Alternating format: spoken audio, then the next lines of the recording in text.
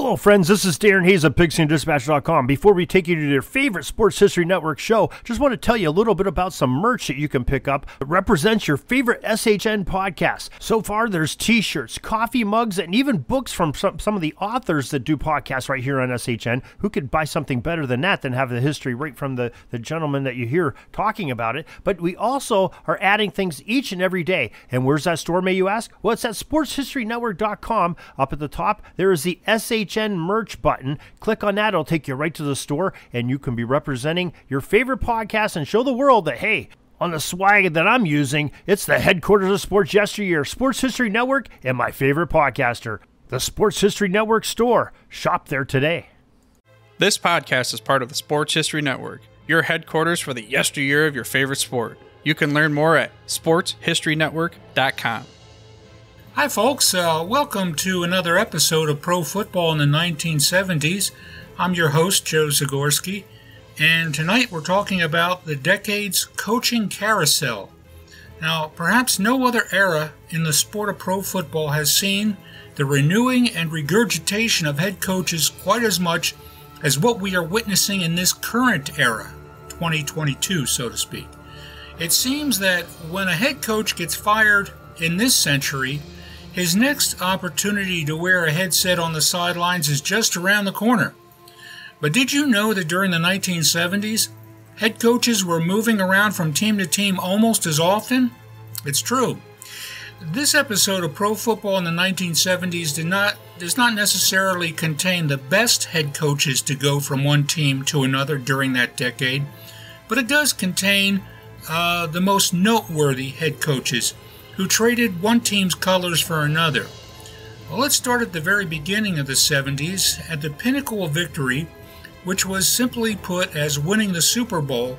In 1970, Don McCafferty took over for Don Shula in Baltimore, and in the span of 6 months, McCafferty hoisted the Vince Lombardi Trophy for his Colts' 16-13 win over Dallas in Super Bowl V. Now, McCafferty's good graces in Baltimore did not last long, however. Before the end of the 1972 season, he was fired for not benching future Hall of Fame quarterback Johnny Unitas. The following year, McCafferty was hired by the Detroit Lions to be their head coach. Let's face it, when you win a Super Bowl as a head coach, you practically will have employment for at least as an assistant coach for a very long time. Sadly, McCafferty died shortly before beginning the 1974 NFL season, so he never got to see the fruits of his labors really past Super Bowl V. But another Super Bowl winning head coach also got a second chance in the decade of the 1970s. Hank Stram was the only head coach that the Dallas Texans / Kansas City Chiefs ever had known from their inception in 1960 until his final season with the team in 1974. He also had a victory in Super Bowl IV to his name, but he was fired after that turbulent season of 1974. Then he went to work as a color commentator for CBS football games in 1975. By 1976, however, Stram was named the new head coach for the New Orleans Saints. Now, he could not produce a similar winning record for the Saints that he did for the Chiefs, but few people actually thought that he could turn things around on Bourbon Street anyway. One coach who also managed to land on his feet with another team during the 1970s was none other than Don Coryell. Almost immediately that he came on the pro scene to the St. Louis Cardinals, Coryell got a couple of reputations. One, as a miracle worker, turning forlorn franchises into successful ones. His other reputation might be one that will eventually earn him a bust in the Pro Football Hall of Fame, that of being an early proponent of the pro passing game. He used ideas that were seen in Bill Walsh's West Coast offense, and he blended those strategies with the utilization of the game-breaking talents in his offensive lineup in St. Louis, namely setback Terry Metcalf and wide receiver Mel Gray. Almost out of nowhere, his Cardinals went from a mediocre team in 1973 to a 10-4 division championship in 1974. Then in 1975, Coryell's Cardinals repeated as NFC Eastern Division champions. Unfortunately for Coryell, his stay in St. Louis was nearing its end when the Cardinals failed to make the playoffs in 1976 and 1977. The Cards were one of those teams where the ownership was not very patient, and the result of that impatience usually meant that the head coach was sent packing. But Coryell did not stay without a team that long. In 1978, he was offered the head coaching job at San Diego during the second half of that season. There, with the Chargers, Coryell would take his pass-happy offense to the heights of pro football offenses as the decade drew to a close. The Chargers put up an impressive 4,138 passing yards through the air in 1979, a statistic which led the league.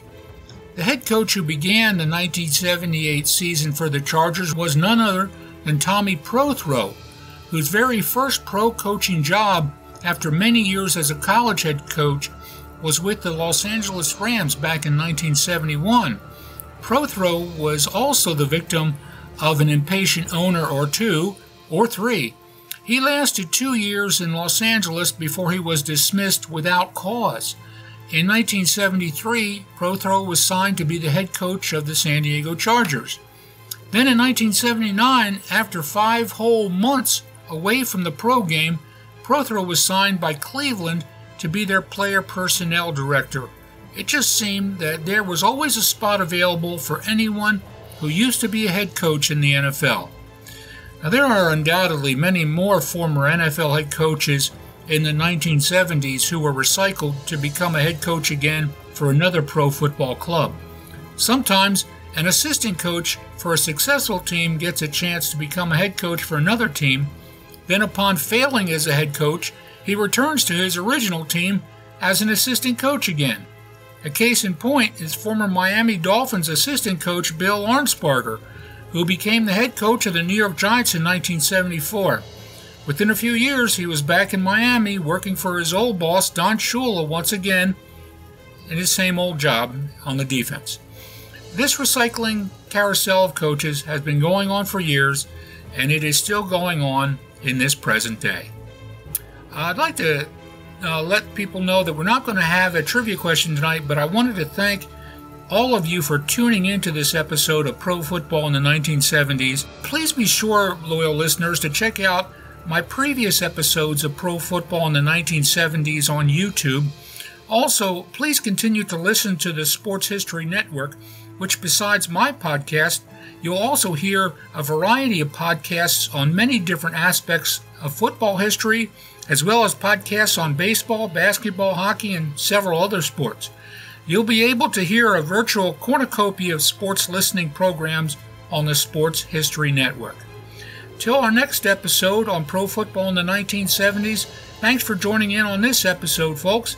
Take care and enjoy the current football season. This podcast is part of the Sports History Network, your headquarters for the yesteryear of your favorite sport. You can learn more at sportshistorynetwork.com.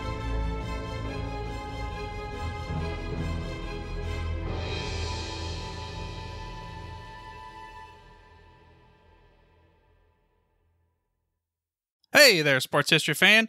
This is Arnie Chapman, aka the Football History Dude, and I hope that you enjoyed this recent episode presented by the Sports History Network and were able to learn some good old-fashioned sports history knowledge nuggets.